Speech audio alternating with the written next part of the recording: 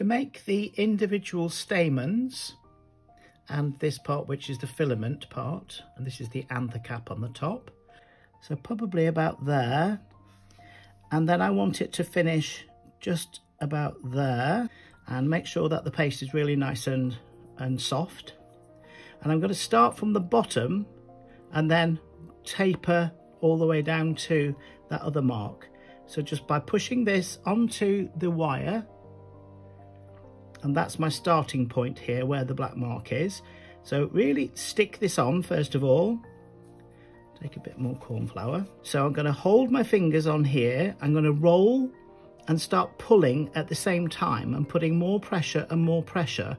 But it wants to be like a very thin carrot, and just letting it roll away. What this is going to do is it's going to start to make a central vein down the middle.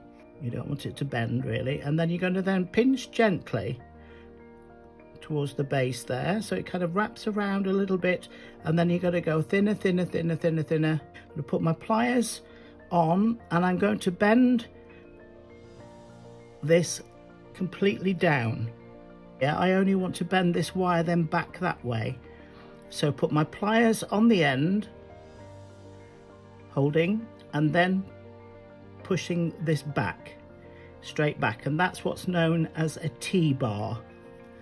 Use a little bit of the Crisco or the Trex in one of the little cavities here for the anther cap, and just knead this up, make sure it's really nice and soft. Then it's going to get all of these fabulous details, and then pushing that down inside the mold, and then just taking the excess off. Place this on top, and that will give you a really nice stamen.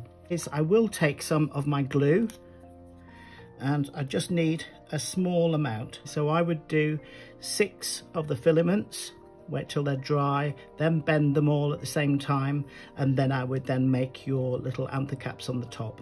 And then I'm going to then push this then down inside, but helping it with the pointed end of my Dresden tool.